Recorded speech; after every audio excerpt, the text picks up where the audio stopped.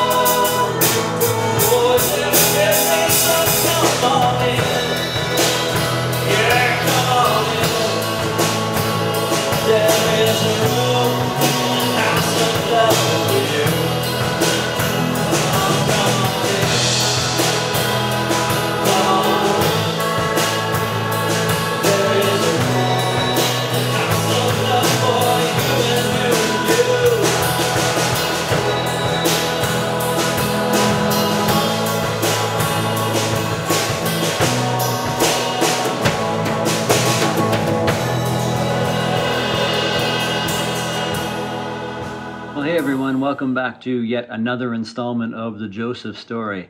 It's getting close to the end, and this is a real exciting passage we've got for you this morning. So this is Genesis chapter 45, verses 3 through 11, and 25 through 28.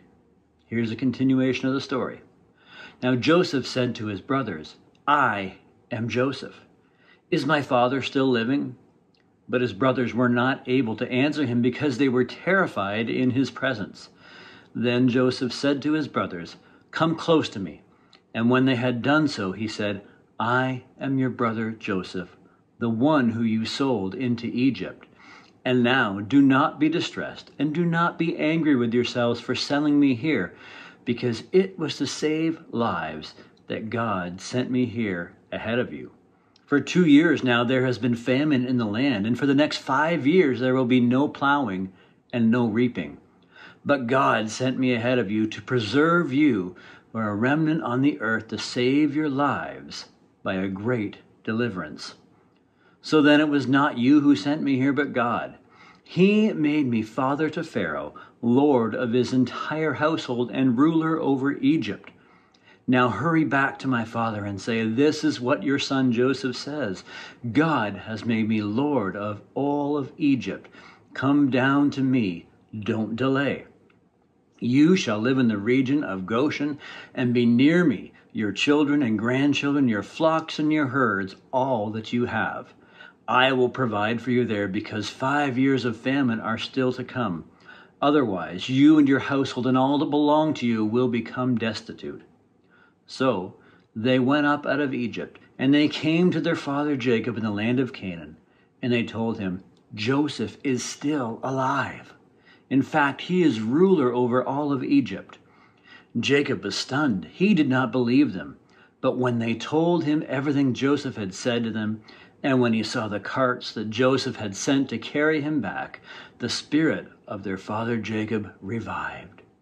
And Israel said, 'I am convinced my son Joseph is still alive. I will go and see him before I die.'" The word of God for the people of God. Thanks be to God.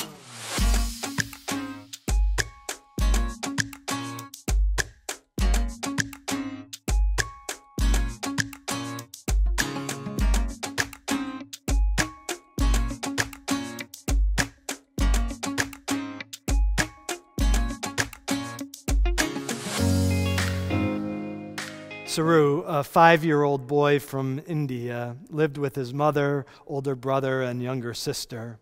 One day, as his brother was heading out to earn some money, Saru begged to come along.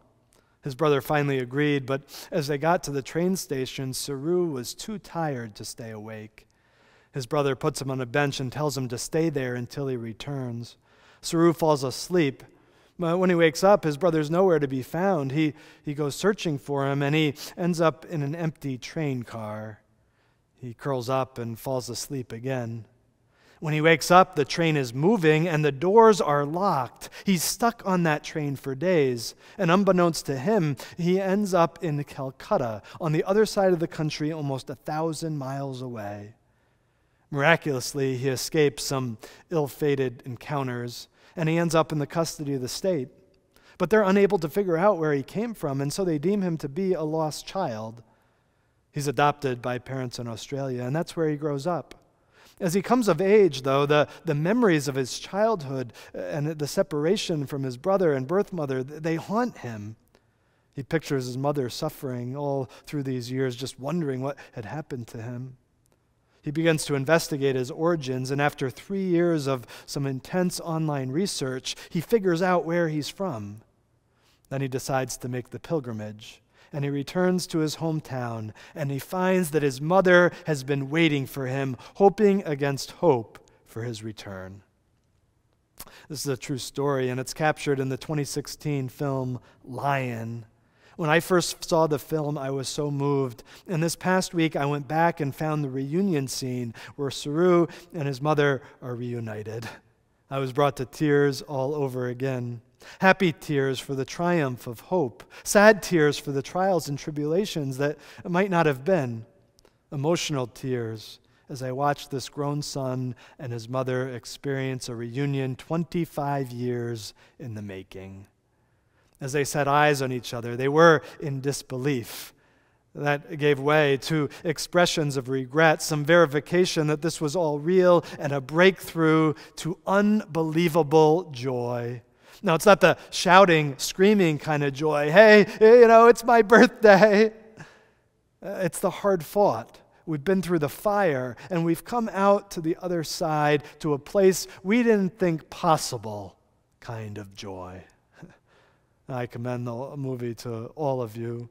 And I share about it today because it helped get me in touch with the emotional weight of Joseph's story and this reunion that is experienced between him and the rest of the family. This is an impossible story, especially from Jacob's point of view. Jacob, Joseph's father, he's been in sorrow for 22 years. Sorrow not merely at being separated from his son, but sorrow because he was certain that Joseph was dead.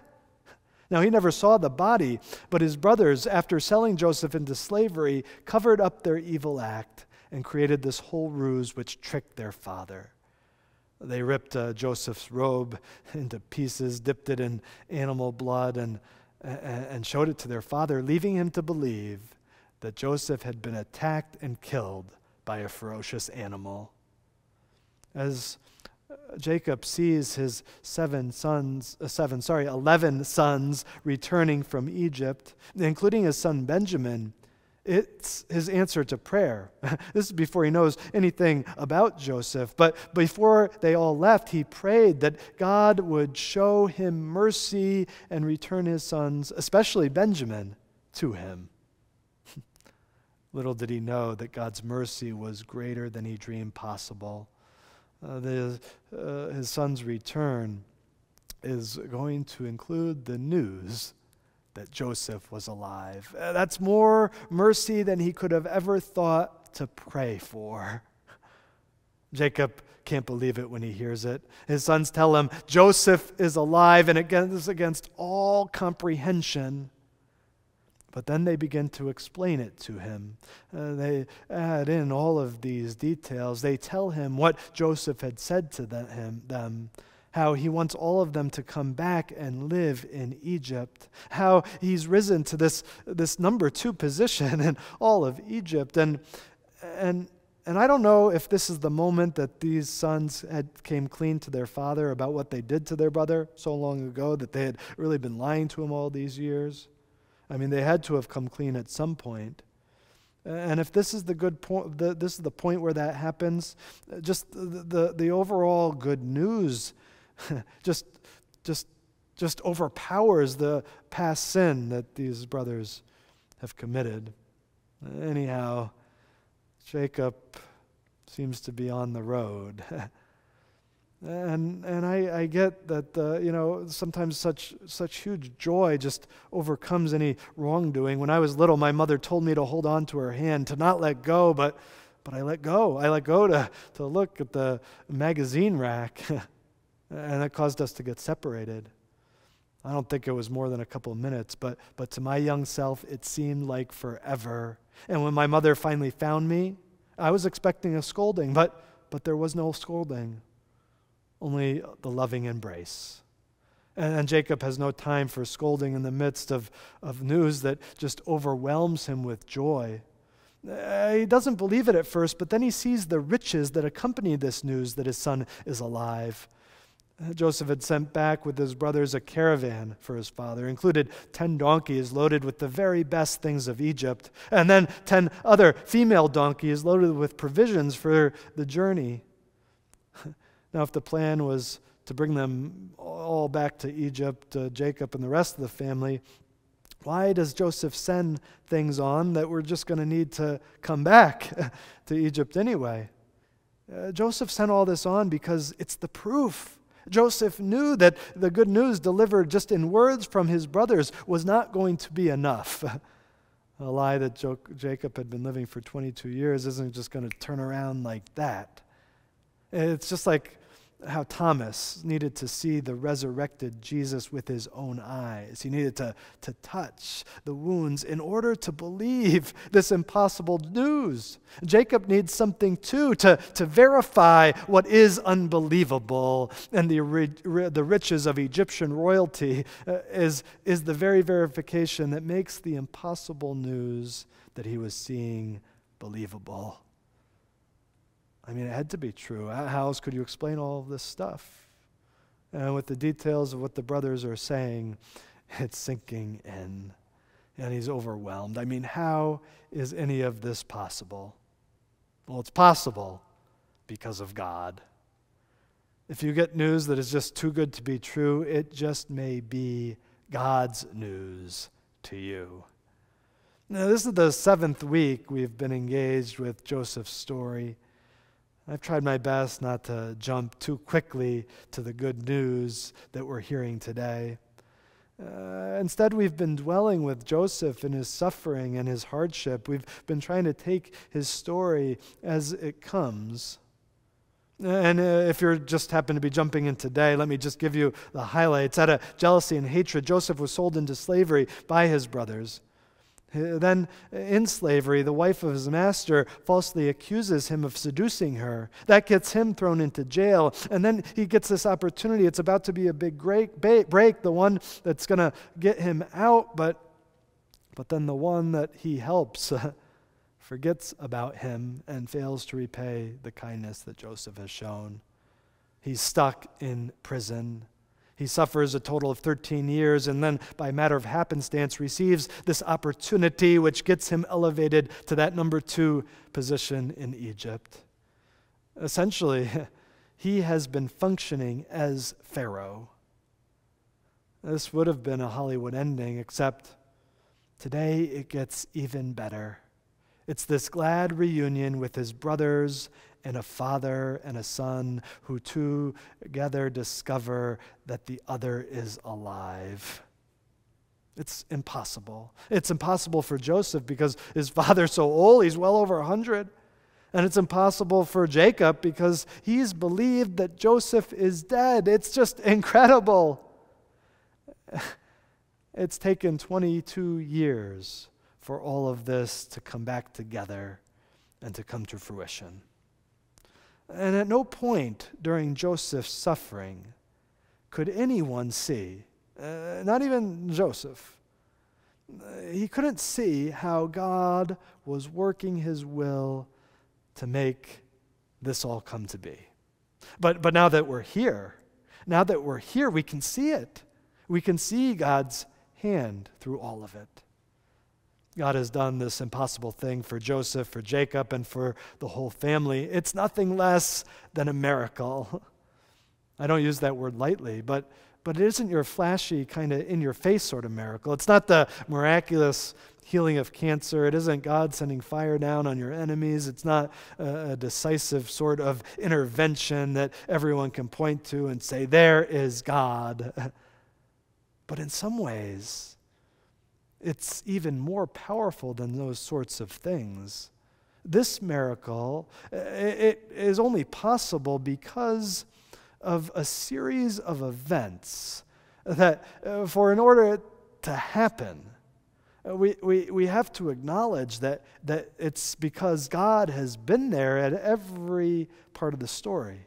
He's been there directing things at every turn. I mean, it's either that or an impossible coincidences of chance. But Joseph articulates the faith that this has been God's doing all along. Joseph doesn't take on a victim mentality, even though he's one that has been victimized. He sees himself in all of it as God's servant. And as he talks to his brothers, 3 times Joseph proclaims, God sent me. He says, God sent me before you to preserve your life. He said, God sent me before you to preserve you as a remnant. He says, it's not you who sent me, but God. His brothers may have toppled that first domino when they sold Joseph into slavery, the move that then began the whole story. Began the series of events that now have led us back to this point. But the brothers didn't direct any of this. Joseph hasn't been able to direct any of this. God, in his power, has done it. Now, I'm not saying God caused the brothers to sin. God doesn't ever direct us to sin, but God was somehow mysteriously present as his brothers mistreated him, as Potiphar's wife framed him, as he suffered in prison.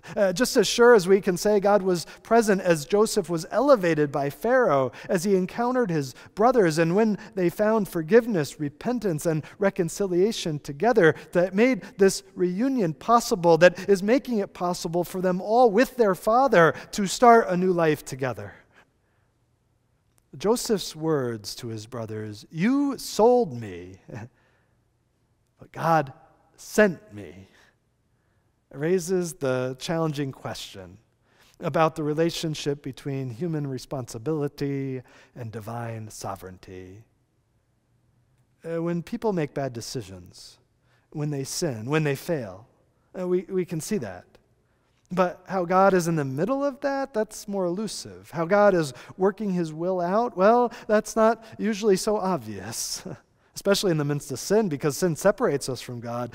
Sin takes us far away from God, but sin cannot stop God in his sovereignty. For 20 years, Joseph couldn't see a scrap of evidence that God was going to work his suffering for this kind of good. Any hope for this kind of reconciliation with his family, it must have been unthinkable. But now, suddenly, God's faithfulness shines brightly into the darkness of this family's hard and difficult past. It's incredible. But exactly how God worked to do all this is mystery. Gary Inrig, in his book, God's Mysterious Ways, discusses a distinction between puzzles and mysteries. He attributes the thought to Austin Farrar. Puzzles are problems that are usually resolved by gathering more information. When we think of books and movies under the genre of mysteries, what they actually are more precisely puzzles. See, through the unfolding of a story, we find clues that the author has gathered and given to us along the way. And finally, after pulling all of the pieces together for us, we are led to a resolution as we discover who's done it, how they did it, and with what. A mystery, on the other hand, lies beyond the realm of information, beyond the realm of facts. It can't be solved by gathering more information because it transcends the limits of our intelligence and our capacity to discern ultimate reality, at least on this side of the grave.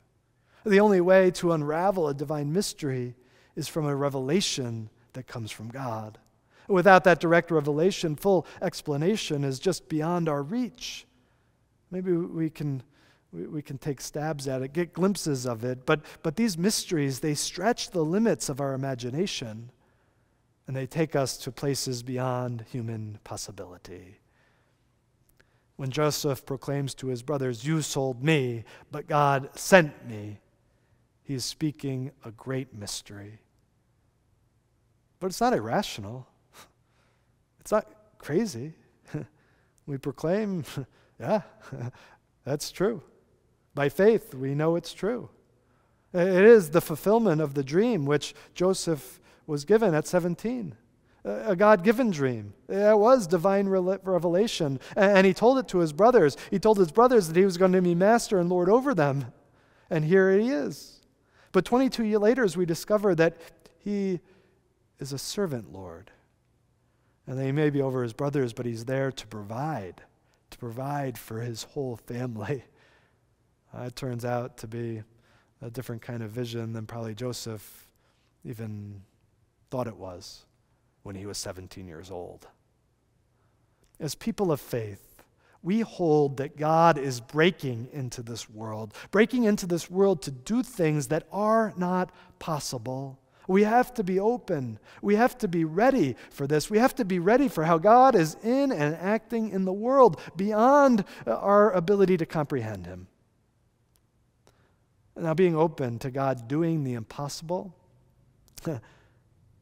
it's not about praying and wishing for the impossible. I think often that's the way we think about this stuff. We think, hey, with God, anything is possible. And God, I need you to do this. I want you to do this. Will you please do this? Say, heal me from terminal illness or from disease. When we are asking for that kind of prayer, we're asking for a miracle. We're asking God to do what we want God to do. And nothing wrong with that. And God does answer our prayers, sometimes even with the sort of miracles that we're asking for. But I'm not talking about that. What I'm talking about here is entering into a life of trust, that God is directing things, that God is working things out. Then even in the midst of sin and suffering and pain, God's providence will prevail and will be better than anything we can even imagine, better than anything we can even pray for. It's beyond our wildest comprehension. These are real miracles when we are able to look back and see that God's done something for us that we never even could have asked for. This sort of trust is how we begin to live in eternity, even here and now. Yeah, the most powerful miracles are the ones beyond imagination. It's the things God is directing that we can't even think of for ourselves. But then it happens. The impossible happens. The thing that you don't even think possible, that doesn't even make sense. That news which is too good to be true, but since it is true, we realize it must be God's news for you. May we all in our life get a good dose of God's news. And may you hear in your life right now, whatever you may be facing, may you be open to just such a reality. And may God's providence and sovereignty be with us all. Amen.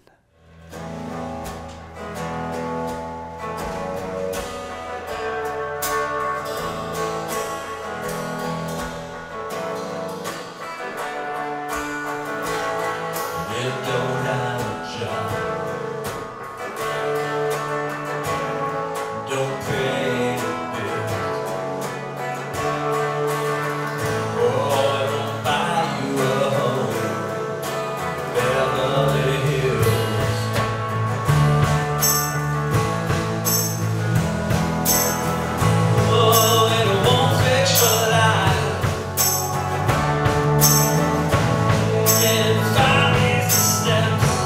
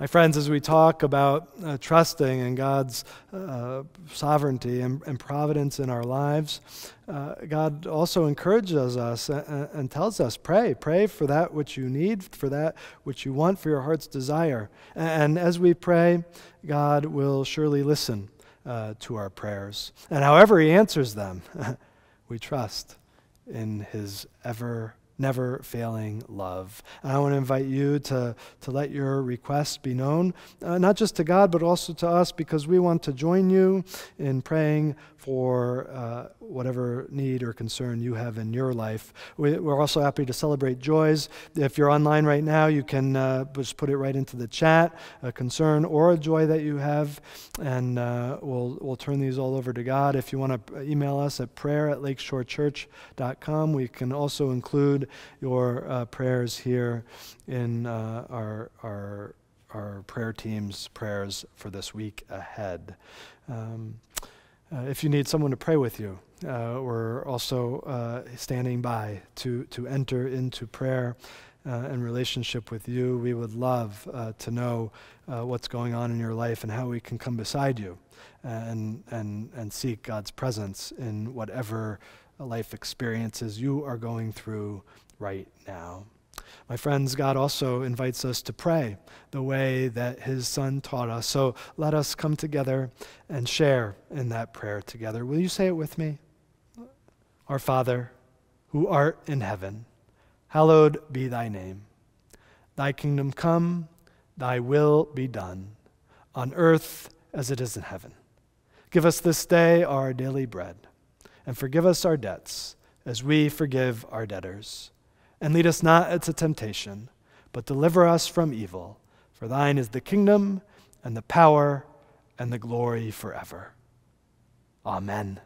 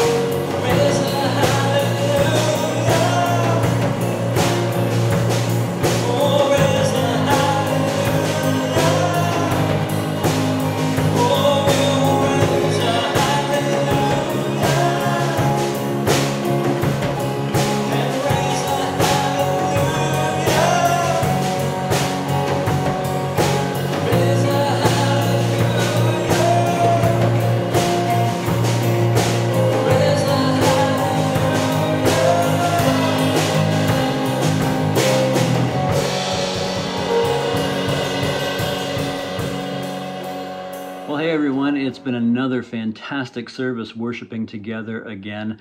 And I just love this part of the Joseph story, the part where Joseph says, hey, you know what? This was God's plan. You guys thought you were doing something horrible to me, but God had a greater plan. God had a greater plan to bring to fulfillment because I was faithful.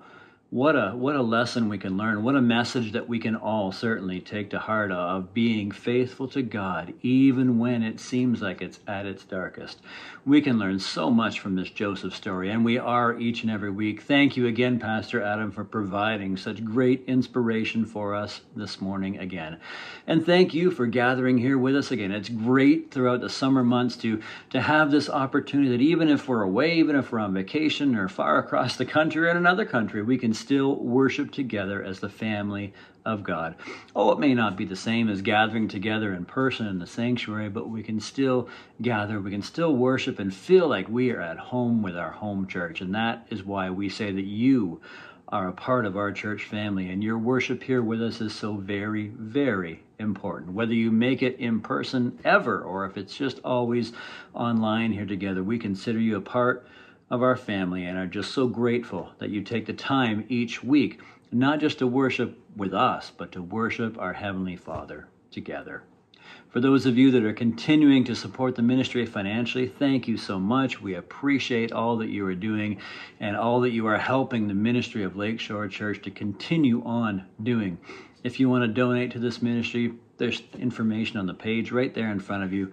Go and click online anytime at all and just help us out, help the ministry of God to continue to flow through St. Clair Shores and beyond as we continue to do His work and His will. Thanks again for being with us this morning. Don't forget to check out all the information about Lakeshore Church. Hit our website, lakeshorechurch.com. You can download the app. You can check out the podcast. You find us on Facebook, YouTube, all over the place. We are there, just being there for you. And there's so many opportunities to get involved and serve. Thanks for being a part of our worshiping community. Have a fantastic week.